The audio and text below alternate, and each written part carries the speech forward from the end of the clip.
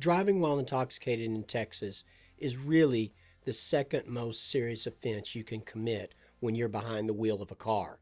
Why is it the second most serious? Because the most serious would be if you're drunk driving and kill someone. How serious is driving while intoxicated? How many lives does it take? Well, it takes about 1,000 people a year. In our state, driving while intoxicated is really the #1 cause of all traffic fatalities for people 29 and younger. Automobile accidents are the #1 killer of all people 29 and younger. But drinking and driving causes roughly half of these fatalities. So what is drinking and driving?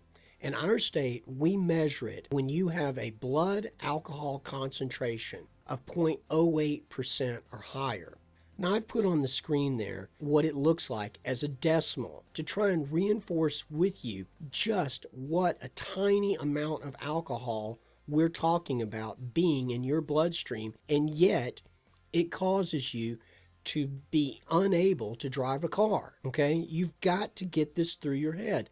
I've given great thought about driving while intoxicated, and I really rank it as #3 on our list of things you never do. You never kill someone, you never steal, and you never drive while you're intoxicated. The ramifications of it really start off at about $2,000 and go all the way up to possibly 20 years in prison if you're drunk driving and kill someone.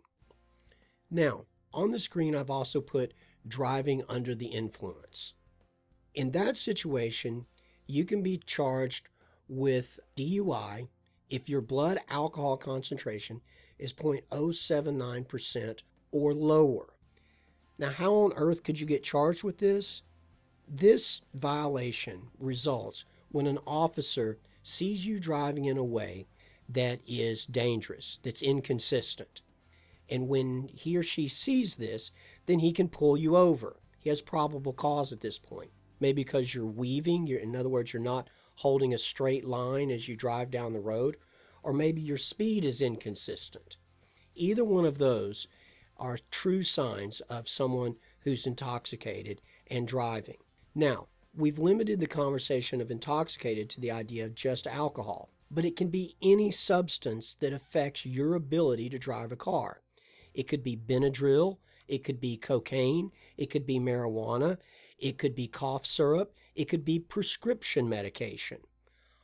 All of these are causes that could result in you being unable to drive the car. And this is why it's such a serious infraction, because you're unable to drive the car. If you were doing something dangerous and it was just you involved, that's a whole nother story. But when you choose to get behind the wheel of a car and drive, you're now putting yourself and others in danger. People that don't want to be in danger. People that are really trying to avoid the situation that you might be putting them in. And this is the problem with drinking and driving, or drug use and driving, is that often these drugs, particularly alcohol, give you this illusion, this belief, some people will say, that makes them believe they're better drivers than they actually are. And this is where alcohol becomes so dangerous, is it makes you believe you can drive when you are far, far from that.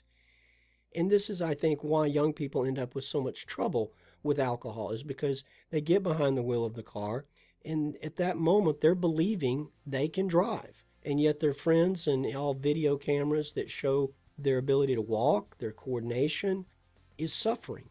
And if these are suffering, imagine what your reaction time is going to be like.